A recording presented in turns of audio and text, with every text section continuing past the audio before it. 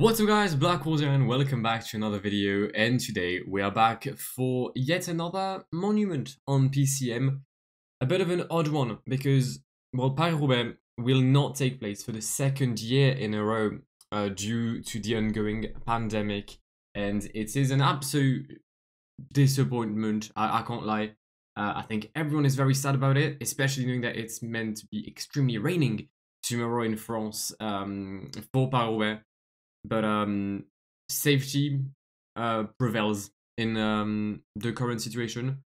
I don't really agree with the reasoning behind the cancellation or the postponement, should I say, of Paris-Roubaix, which will take place later this year, technically in October, should everything well, work rather well. But yeah, I still decided to have Paris-Roubaix this weekend on the channel. It is a staple of the cycling season. It is one of the most famous races there is on earth. And yeah, it's just Paris-Roubaix. We haven't had one for 2 years. Come on, like, give us my cobbles. Now, obviously, as there is no real race, there is no real start list. But I made a custom one with every single best cobble rider in each team. So everyone has their best riders. I think the only one where I didn't go for the best riders is Ineos. I picked Owen Dole instead of Geraint Thomas because I feel like it's more realistic.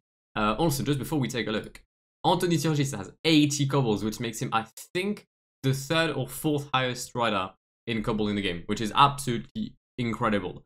However, the team I'm going for is going to be Bora Hansgrohe, the Bora Hansgrohe of Peter Sagan. Coming back from his COVID-19 week before Tirreno, I think. Was it in Tirreno he got COVID? I think just before that.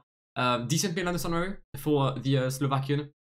A very disappointing Ronde, however, for him and for Bora in general. Nils Politt also not being very present on the cobbles in Belgium. We'll see how they fare today in the Enfer du Nord, the northern hell. Paris-Roubaix, 261 kilometers of hell for both the riders and myself. Let's fucking go. What a day. What a day. +4 for Sagan, +2 for Nils Politt. I'm gonna be extremely honest with you. This is my second time playing it. I've reverted back to extreme. I played on unfair, and I'm not taking the piss, right? There was 43 riders left before the Trou d'Arambert. And after the Trou d'Arambert, there was 28 riders, and none of these riders were in my team. Peter Sagan exploded like midway through the Trou d'Arambert. I have no idea how it happened. I mean, I didn't do anything dumb. I didn't do anything stupid. I just no, it just didn't work. So it's like, there's no way I'm just doing Paris-Roubaix for just 100 kilometers.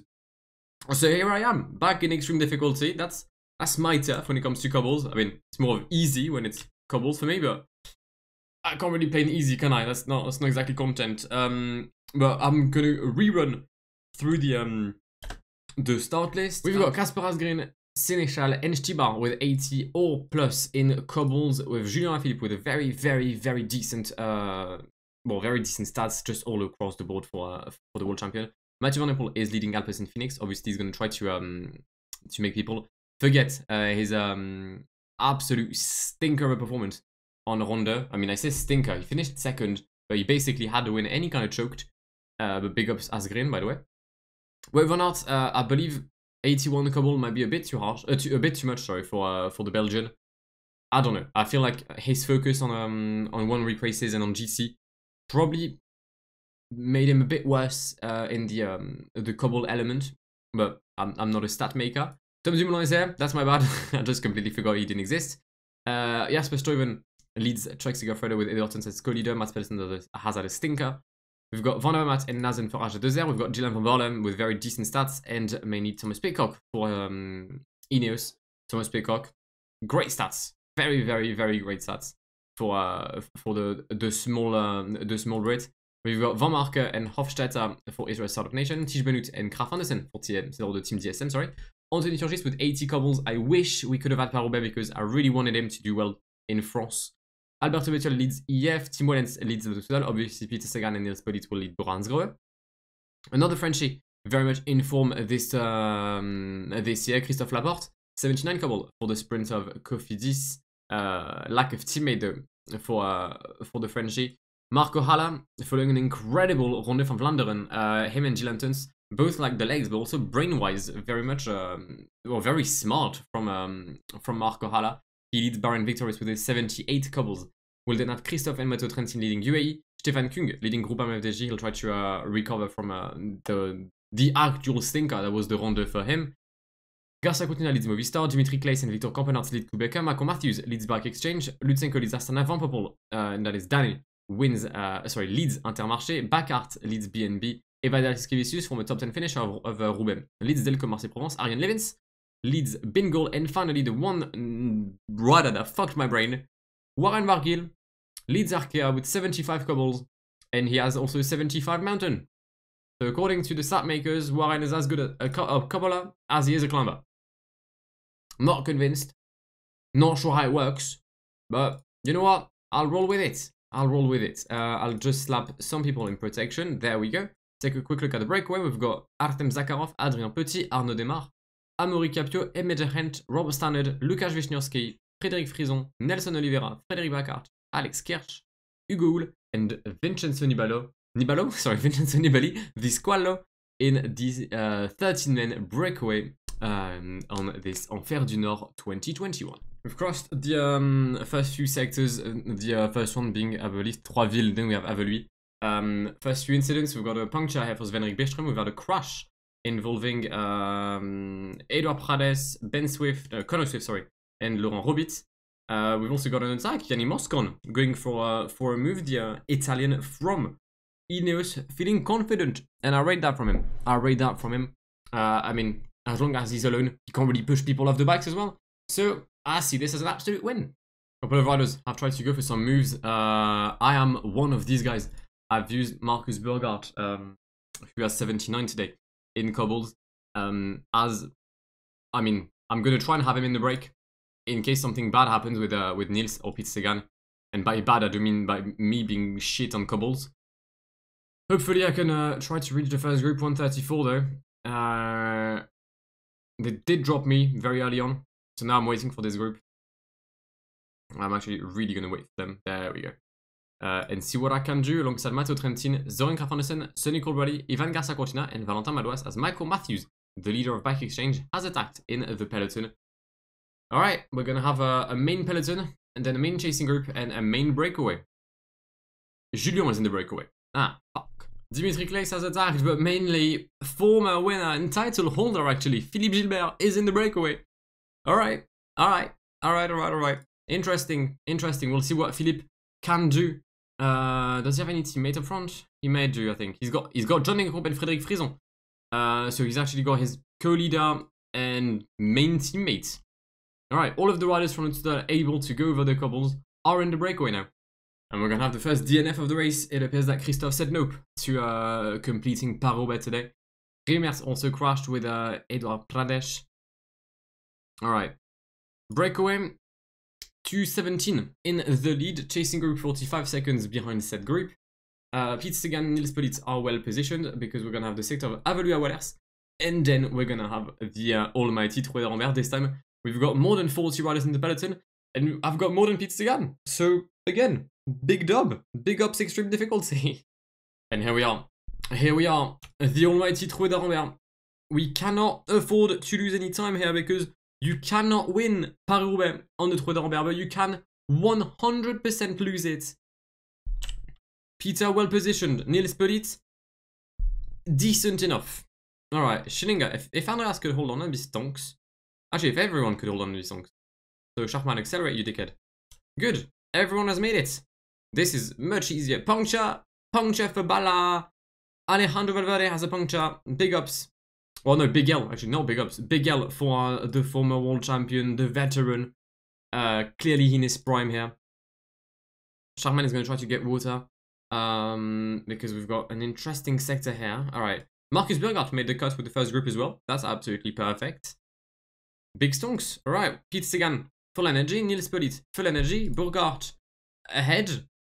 My teammates, they're here. Water coming soon. Things are going my way in extreme.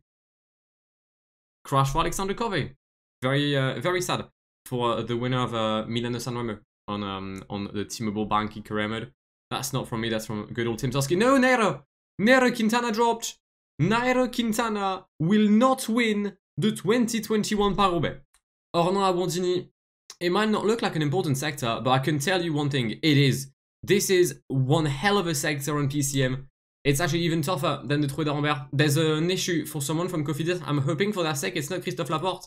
It is Jean-Pierre Drucker. It is Jean-Pierre Drucker. Very well. No one really cares about Jean-Pierre, do we? Pete Sagan, well positioned. Nils Politt, well positioned. Alright. Oh, the rhythm is actually quite smooth here. Usually, like, even in like hard or medium or easy, the peloton accelerates here. Today they didn't. Perfect. I can actually try to rest a tad with Nils Politt and Pete Sagan. Schachmann is struggling a bit much. The same applies for Danielos and Nils Politt. So, and Rüdiger Selig, what am I on about? Crash! Fabio Hofstetter. Fabio? No, Hugo Hofstetter. L for Race Start of Nation, they still have Seb Van Marke, obviously. Attacks by who? Wait, hold up. Gianni Vermeersch has 78 cobbles? Wow. I mean, to be fair, he has been good recently. I can give him that. He's been very good. But 78? Madaz. Aye, sure, why not? Why not? We should be fine in this sector, right? This is why I've lost 2 Paris-Roubaix in my life, actually. I'll just make sure that I can cross these sectors without too much of an issue. But I think I should be fine. We're gonna rest big Nils Politt. I'm gonna get not water now. Alright, stonks. Sector of Beuvry-la-Forêt. Sometimes we have a few attacks here. This time we don't. Gianni Vermeersch, though, who was in the break, who had attempted to attack, has had a puncture. So, well, I mean, he's not going to do anything now, is he? There's a group dropped in A1. I'm going to guess that's Vermeersch, the favorites. Yep. It is indeed. Marcel Seeberg, Peter Legard, and Oliveira are there. Marcus Burgard still in the group ahead. I mean, he's going to be able to give me some help should I need it. I mean, no, when I will need it later on. Wait. Mathieu is leading? Is that Mathieu van der Poel leading the peloton? Okay. I mean, okay. Acceleration. Mathieu van der Poel, wave or not, Casper Asgreen. There's 54k left. We're starting this sector of Auchy-les-Orchies.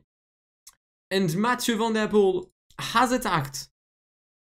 Fucking hell, man, it's so early. It's so early. I mean, it is what Mathieu van der Poel would do, if we're being realistic. But still, please fuck off. Peter, mate, I need you to get those wheels here. Okay, good. Pete Sagan and Nils Politt still in this group. We're gonna have the sector of Mont-Saint-Péver after that. So one needs to be very careful about everything. I'm gonna take the lead of the peloton, take the helm for a second, recover energy. We've got 37 riders in the first group here. We've also got an attack up front.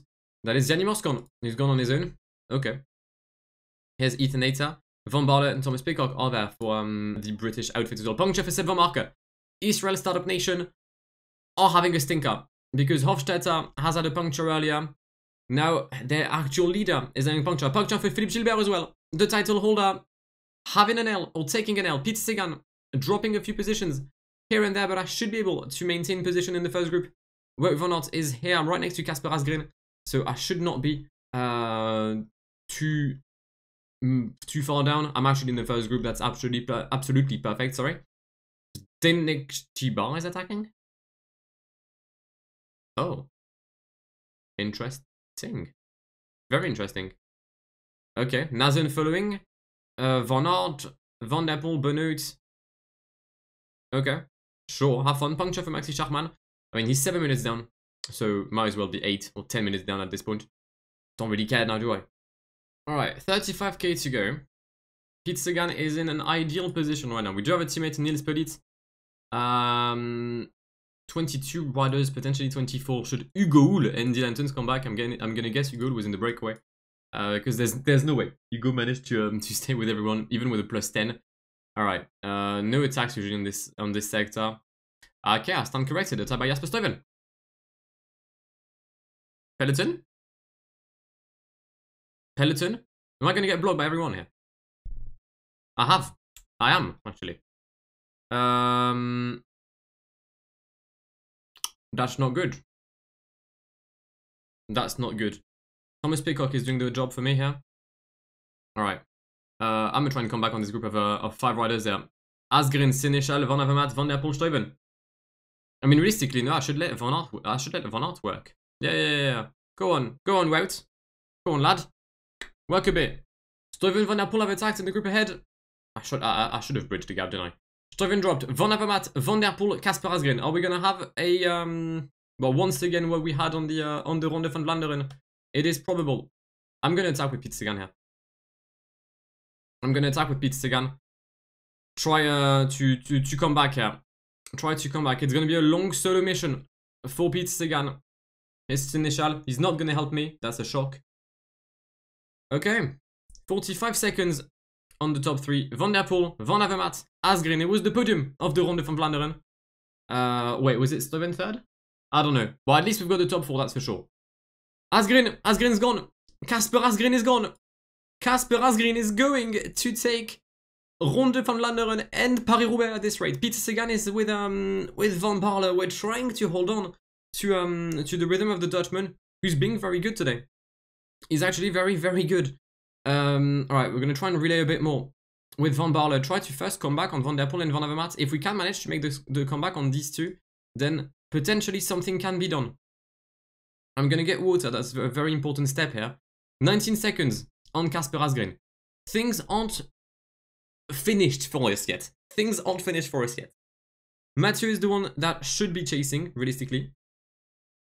Alright, here goes Van Baarle. Dylan has been very, very good. I don't think Jasper Stuyven has the legs to come back. We're gonna increase the rhythm just a tad to try and actually come back on Casper Asgreen in this final sector between Willem and Hem. Van Avermaet taking charge.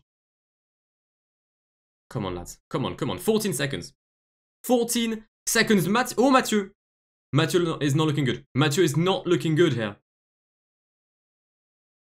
Niels, I don't care about Niels Pelliet at this point. Anyone gonna relay me? Or not? I don't think so. Are we coming back on Casper Asgreen? I think we are. Oh, Van der Poel, Van Avermaet. Van der Poel, Van Avermaet cannot take anymore. It's gonna be Peter Sagan, Van Baarle, or Casper Asgreen to win Paris-Roubaix. What the fuck is this? Alright, come on. I'm the fastest sprinter, but I have no energy whatsoever. I'll take the wheel of Casper Asgreen. I'm gonna take the wheel of Casper Asgreen. Can the two vans make a late comeback? They obviously are gonna try to do so. Van Baarle asking Asgreen to take a relay. Van Avermaet starting his efforts. That's not what I wanted to do. Hold up. Can I not like have a different camera here? Is this the furthest I can go? Okay, well, the furthest I can go is there. Very sorry about that. Peter Sagan, Van Avermaet, Van der Poel, Asgreen, Van Baarle. 1.4k. I'm gonna start. Peter Sagan against Mathieu Van der Poel, Casper Asgreen with a late comeback. Peter Sagan is unrivaled, unmatched. Peter Sagan wins the 2021 Paris-Roubaix ahead of Casper Asgreen and Dylan Van Baarle. What a race. Mathieu Van der Poel in 4th, Van Avermaet, Van Aert, Florian Seneschal, Jasper Stuyven, Laporte and Anthony Turgis to wrap up the top 10. 3 Belgians and 3 Frenchies, none of them on the top 4 though. What a race that was. Marco Haller in 11th place for Baron Victorious and Oliver Nazen in 13th. Niels Pelliet in 14th place. But Peter Sagan has won Paris-Roubaix for the second time in his career after 2018 and his win over Sylvain Dillier. Was it 26? No, it wasn't 2018, right? I can't remember. But what a job. What a job by Peter Sagan today. Let's go. I can't remember the last time I've actually won this race. No, sure, obviously I tried to do an unfair, I couldn't. But it's still extreme difficulty, which usually I'd never win in extreme. I'd never even win in like hard. But I need to say thank you to Dylan van Baarle. He's been the beast. He's been an absolute beast. Big ups Dylan van Baarle. Well, Peter Sagan is gonna have regrets because no Paris-Roubaix this year means he can't win it. Kasper Asgreen, very strong the entire day, and maybe overconfident, which is I think something we've seen quite a lot this year with Mathieu van der Poel and Wout van Aert. Mainly Mathieu, in my opinion. Mathieu, who comes home in 4th place. Greg van Aert in 5th. He didn't really do much, but he's there. So you have to say congratulations to the Olympic champion. And then a minute behind Wout van Aert, Sénéchal, Stuyven, Laporte, Turgis, Halas, Tibar, and that's it for this group. Probably could have seen at least one Frenchie in the first group. Sénéchal was with Asgreen, to be fair. I think Turgis had the legs to follow me, but he got slightly blocked. And then, yeah, more riders down the trenches. We've got Yanni Moscon in 20th, Thomas Pidcock in 21st, Heinrich Hausler, the king, in 24th. Fair enough. But I do hope you have enjoyed this video. I do hope it kind of made up for the lack of Paris-Roubaix in real life. Obviously, I know it's not the same, but I still hope it was somewhat entertaining and somewhat reminiscing of well, what we could have seen on our TVs. And yeah, I hope you've enjoyed the video. If you did, then please do leave a like down below. If you're new to the channel and want to see more of my content, I upload PCM, and now I'm going to do some reaction videos because you guys have seemed to really enjoy the first one I did. So then do please subscribe to the channel. There's like 70% of you that aren't subscribed to the channel, and I mean, I'm still trying to get 2,000. So yeah, any subscription would be genuinely fantastic. But I will see you in the very near future. My name is Guillaume. I have been Blackwar. It has been an absolute pleasure talking to you guys. Have a great one, and goodbye. Pull up in the gold, I'm leading. But them other man need feeding. I don't wanna go Bombay. Them I don't know what I do when I go from Beeling. Leading the pack in black and I'm on with the bat. Snapping with a phone and dab. Boss up a man with a duster. Put him in the drip and sit blockbuster.